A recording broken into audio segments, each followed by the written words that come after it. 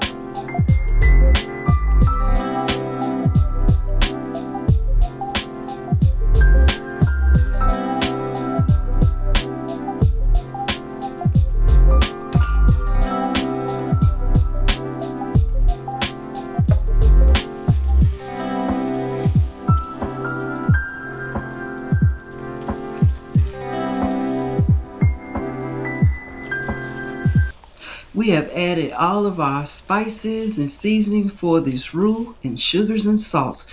You guys, it is now time to incorporate the peaches. But when you use the peaches, cut the fire off. Just coat the peaches. You don't want to cook the peaches because we're going to do that in the pie. You don't want it mushy. You guys, this is an excellent pie. Just keep stirring the roux around and just mix the peaches in and just coat them and let it soak up all that goodness, and then we're going to pour it into our pie shell. You guys, I'm going to roll out this dough that we made. Check that video out if you need to know how to make the perfect and the most flaky and delicious dough. But you guys, it is cool mornings and evenings. It is the autumn season. I am so happy. It is October, and there is just, in my household, tantalizing aromas everywhere. You know, even when I go out, I smell the air that's filled with everybody cooking different types of food, you know. But one of the aromas in my house is chicken pot pie, pecan pie, and peach pie. You guys, I have been cooking a lot this October. Our traditional favorite in our household is potato pie, which is a sweet potato pie. I haven't had corn pudding in a long time, but y'all, it's the time for peach cobbler.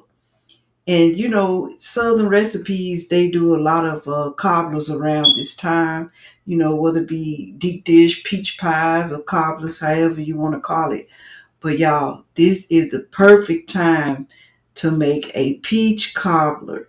And it is very well appreciated over other pies that you will make. So try this recipe and I hope y'all like it.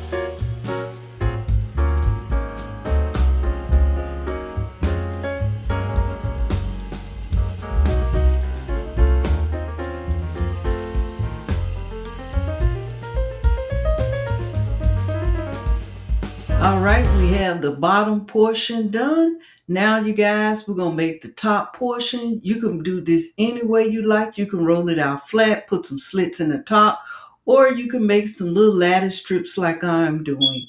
You know, I'm practicing on making lattice strips. But you know what? The thing about it is, do what you can, make your pie look presentable, but the taste will blow them away. You guys, check out that crust video. You have got to try this crust. It is so good. It is so flaky. I got this crust recipe for one of my aunties back home.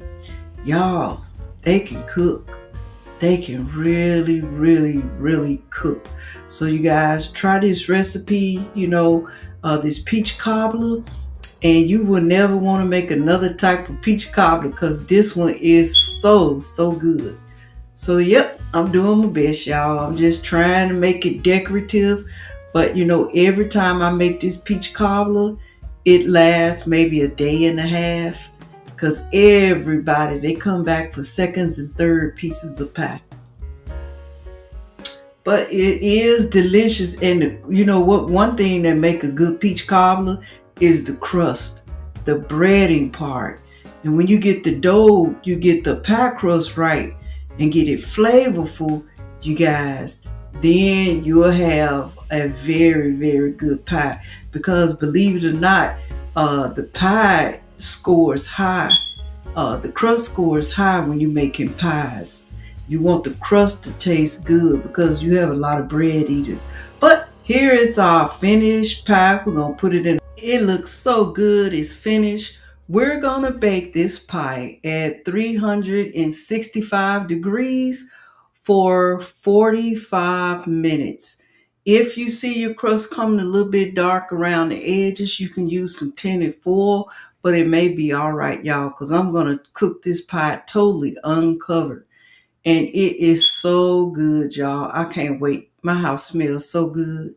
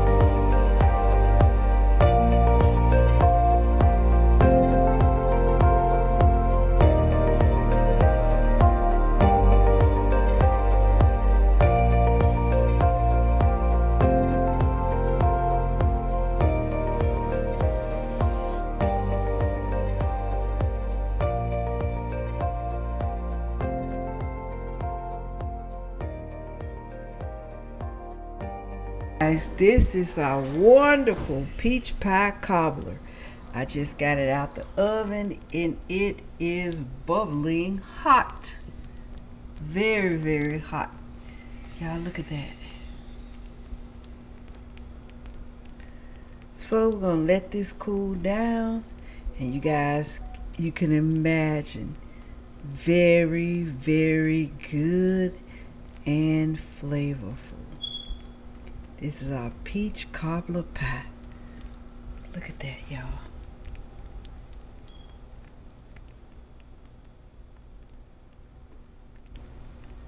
It is all so good.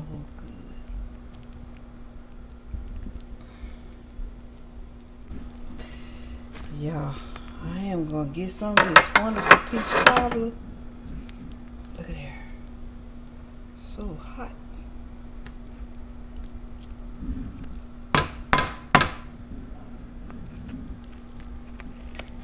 Wonderful peach pie.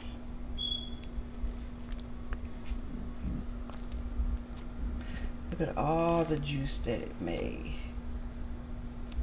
All the juice.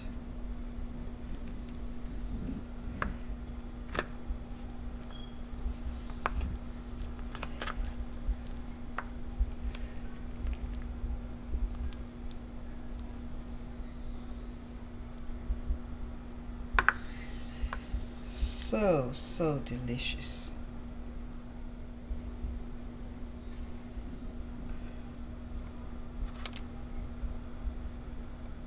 Look at that crust. A scoop of vanilla ice cream or black walnut ice cream will go very delicious with this pie. You guys, this is a great addition to add for Thanksgiving. If you don't like sweet potato pie, this will be a great addition to add to your meal. Even though it's not summertime, it is good in the fall, y'all. And that's what we're having tonight. And I also made some enchilada chicken in my slow cooker. I'm gonna give y'all a peek of that. And this is what I made, some enchilada chicken. We have been eating on it today, and this went over some Spanish rice. Y'all, it is so good. It has black beans in it, and it has the enchilada sauce, and it's just so good, y'all. Nice succulent chicken. I cooked everything with onions and peppers and black beans and chicken. I put an enchilada sauce over it. Y'all, it is so good to eat over rice. So this is what we're having for our dinner today. You guys, I hope y'all try this peach pie recipe because it is so delicious. Thank you everybody for watching, and I hope to see y'all in the next one. If you haven't subscribed, subscribe to our channel so you can keep up with us. And we thank y'all for watching.